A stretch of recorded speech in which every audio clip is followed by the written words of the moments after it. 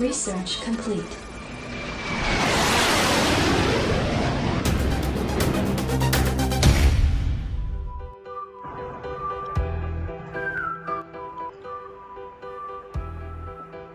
Friends, my name is Pardeep. Let's start a new tutorial about the SQL programming.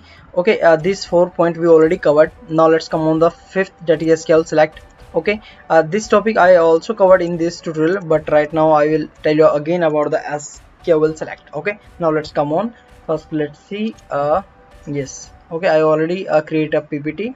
Okay, or a document like this. Okay, now this is our SQL Select. How we can use this SQL Select. Okay, now open your SQL Server. Okay, now let's start to create a programming, and you see they have data 1 and data 2 we already covered in tutorial 1 2 3 4. Okay, that's why go to playlist and visit this tutorial about. Okay, now let's start. I'm enter here select property, or we can select programming. Select. Now you need to enter like which type of, like which table you need to select. Okay, now enter select. Okay, and I'm enter a star. Okay, and from means which table you want to collect data. Like I'm enter data 1. You see this is data 1. Okay, you see here data 1. Okay, and select, and this is the property of select, means you need to select like which type of column you need to select everything. Okay, and the star means every row and every columns. Okay, this topic we already covered in the tutorial 1 2 3 4. Okay, but right now I'm again tell you about this thing. Now click to execute, and you see data 1, or okay, and table data 1, everything is show here, every row and every columns. Okay, like if you want to display only a name data, then how you can do this?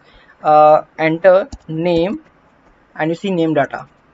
Okay, and click to execute, and you see only name you display. Okay, again like if you need to show like a date also, comma, and enter date data like this. Okay, and click to execute, and you see help of select, you can easy to define, or you can easy to see any column as per requirement. Okay, if you need to every row and column, then you need to enter star.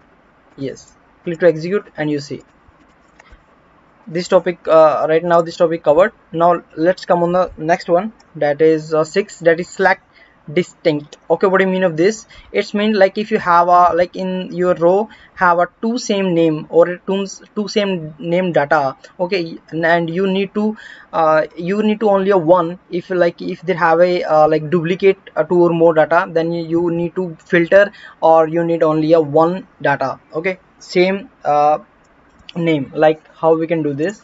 Like first we need search, they have a two data. Like you see they have Pardeep 1 2 3.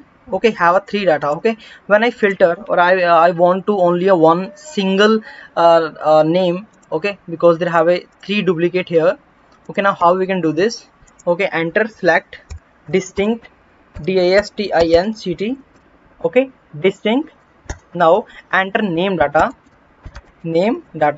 like this, and click to execute, and you see Pradeep is a one time here like this. Okay, help of this you can easy to filter as per your comment. Okay, otherwise like if I remove this one. Okay, and click to execute, and you see right now have a 10 Pradeep 1 2 3. Okay, if you are using this parameter distinct. Okay, and click to execute, and you see only one name, that is Pradeep. Okay, everything's here. Like let's check, they have other data. Okay, let's check, click execute. Now let's come on the next one. 6 also we covered right now, select distinct. Okay, I think you know about this parameter. Okay, now let's come next one, that is how to count row. Okay, if you need to if you need to count how many rows in my table, then how you can do this? Okay, now let's come and let's check it. Right now I am enter here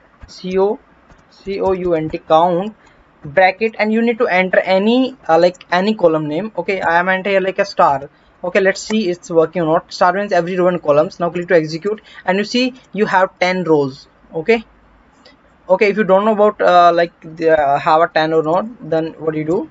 Let's click to execute, and you see right now have a 10 row, 1 2 3 4 5 6 7 8 9 10. Okay, now what do you do? Enter parameters count, sorry, count bracket start and bracket close. Sorry, yes, now click to execute and you see you have 10 row. Okay, you can change the name also, like you see they have no column name. Now what do you do? Click to as, and I am here total row like this. Okay, or otherwise you can only enter a total data and click to execute, and you see right now the column name is total data. Okay, this topic also covered, that is 7th number. Now let's come on the another one, that is SQL where. Okay, it's very important. This is a condition where is used for the condition equal or less than, greater than. As per requirement you can do this. Okay, this topic we are covered in the next tutorial. Okay, because in this there have lots of point like equal, less than, greater than. Okay, lots of function in here. Okay, that's why we are covered in next video. Okay guys, and please do practice. If you like this tutorial, please like and subscribe our channel. Thank you so much guys.